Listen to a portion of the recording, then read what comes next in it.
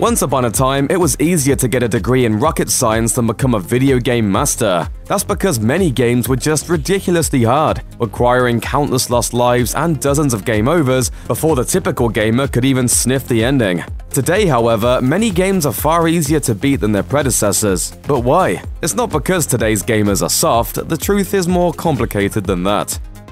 Smoother controls.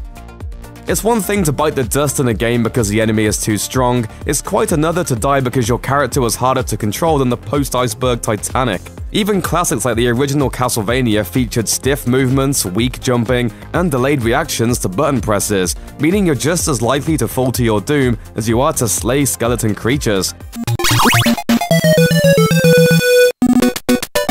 The game was challenging, but the controls put you at a further disadvantage. That's to say nothing of legitimately awful games like Friday the 13th, where your characters ran everywhere and would often jump right into attacks from enemies, like zombies who would appear inches in front of your face. During battles with Jason, for instance, his attacks might miss you by a mile, but you'd still take damage. Nowadays, most game controls are smoother and more sophisticated. Characters respond to your button presses and stick shifting more obediently, and ideally, you only take damage if your character actually gets hit with something. It's the difference between stumbling around aimlessly in the NES Friday the 13th and taking control while fully exploring Crystal Lake in the new generation Friday the 13th game. More chances to win. Older games had no real interest in letting you stick around if you sucked. In many cases, you had 3 or 4 lives, with very few chances for extra ones. Zelda 2, for example, offered only 6 extra lives across its massive adventure, and not a shred more. They could be collected once, and once all those lives were lost, you were booted back to the starting gate to make the long, swampy trek back to where you were last mauled by flying eyeballs. Today's games are way more patient, much to the relief of clumsy gamers. No longer are you stuck with just a few lives to live. Many games now offer unlimited lives, and rather than starting at the beginning after each game over, you simply respawn at your last checkpoint. Even in adventure game series like Metroid or RPGs like Final Fantasy, where you technically only have 1 life, health packs and potions are far more numerous now than in earlier games. Loaded arsenal.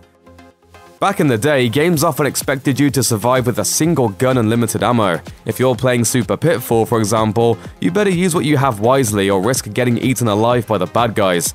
Even games that offered more than that, like Metroid, didn't exactly bombard you with tools. Meanwhile, 2010's Other M featured 16 weapons and items plus a detailed map, and a feature called Concentration, where you could replenish all your ammo at any time simply by focusing your power. There's a simple explanation why. Today's games are focused more on fun, and developers know there's nothing fun about running out of bullets. On the other hand, being able to shoot everything that moves for as long as the player wants is a good time, so why deprive paying customers of the pleasure?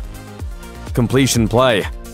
For most of gaming's history, players had one goal in mind: win the game. In Super Mario, you had to beat the final Bowser. In Sonic, you conquered Dr. Robotnik. In Burger Time, you made burgers. Hey, a goal is a goal. Whatever the game told us to do, we did it, no matter how difficult they made the job. This focus has changed significantly in the past couple gaming generations, thanks to those little miracles called achievements. Now, in a game like Skyrim, finishing the main story and killing the evil dragon Alduin is just another fun thing to do. The true challenge is completing the entire game, getting 100% of the achievement trophies, collecting every collectible the game offers, finishing all available side quests, and making your character as strong as the game will allow. The best part, though, is that it's all optional. You don't have to collect all 999 Power Moons in Super Mario Odyssey to fight Bowser. You can simply collect the minimum, whip that turtle's tail, and save Peach for the 100th time. But if you truly want to challenge yourself, the option for total completion is there.